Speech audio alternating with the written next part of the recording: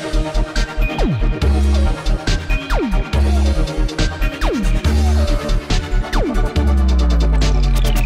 everyone, this is Dave from Geekanoids, and today I want to talk to you about how useful cloud backup is. Now there are plenty of different services. There are things like Carbonite, CrashPlan, Backblaze, to name just a few. There are numerous services you can use to actually back up your data. But I want to talk to you about how useful it is, what sort of data you should be backing up, and also whether or not it works well when you need to restore your data back to your new computer or new hard drive. So let's talk about what sort of data you should be backing up first of all. Now I'm going to use myself as an example. When I'm backing up to the cloud, do I back up my operating system? Well, I use a Mac, so that's Mac OS X, but it's perfectly the same with Windows. Would I back up Windows or Mac OS X to the cloud?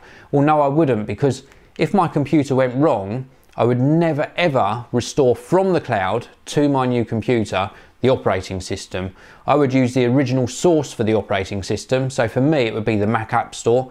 If you're on Windows, you might have a disk with the latest version of Windows on, or a thumb drive to restore your new computer or a new hard drive in your existing computer. So never ever back up to the cloud your operating system. All you're doing is wasting space and bandwidth. No need at all to do something like that.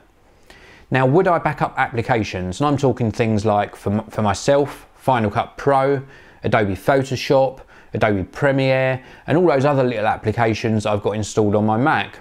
Well, again, there is absolutely no need to. You could if you really wanted to, but more often than not, when you restore applications to a new computer, unless it's via a direct sort of clone, you will have some sort of issues. I would much rather install them as a fresh installation.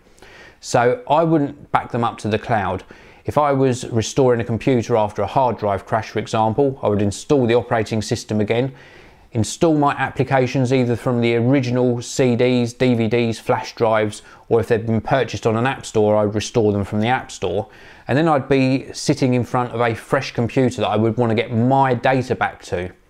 Now that is what I would back up to the cloud. I would back up my data to the cloud. But would I back up all of my data to the cloud? Well, let me give you my case scenario again. I create a lot of videos and a lot of video footage, a lot of raw video footage, a lot of photos, and a lot of working files as well. I would not back up all of my raw data footage because I've got that on my memory cards that I've recorded them to. And I never erase a memory card until I've actually uploaded my video to YouTube. So why waste space uploading all of that data when it's probably going to be uploaded to YouTube, hopefully before a hard drive goes wrong. So I wouldn't back up stuff like that. What I would back up are source files that I don't want to recreate.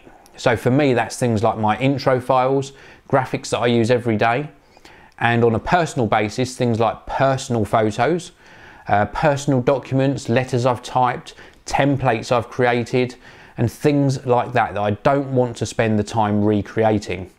So for a general person, and I say general person, I mean somebody who's just using their computer to maybe store their photos, the odd family movie, listen to music, then I'd back up all of that sort of file to the cloud, definitely, because that forms part of your digital memories. So it's very important that if your computer goes wrong, it's stored somewhere up in the cloud so that you can actually get it back down to your computer. Now, if something goes wrong with your computer, how are you going to get back on there? Well, you could either sit for days and days if you've got lots of files, waiting for things to download from the cloud back to your computer so that it's all back to how it was before things went wrong. But that can take a long time if you've got a lot of data. Now, some of these backup services offer you a facility where they can put all of your backed up data onto a USB thumb drive or a little mini hard drive, and they can actually send it to you. That is a really good service. Now, a lot of them are based in America. So if you're in the UK using these services, I'm not sure whether they would ship it over to you in the UK. They may well do, but it's probably going to cost you extra shipping. And you normally pay something like sort of $50 or $99 to get all of your files put onto this external device and then shipped to you. Very, very good service, because then in a couple of days you've got every single file you backed up to the cloud, and you can just pop that thumb drive in or the hard drive and drag all of your files back across your system, and they're all restored in place. If you haven't got access to that delivery service, then yes, you are going to have to rely on your internet connection to download all of those files to your computer. But if you leave it running overnight, after a few days you'll probably have everything back in place. So are cloud services useful for backing up your files? Yes, they are. Find a reliable company.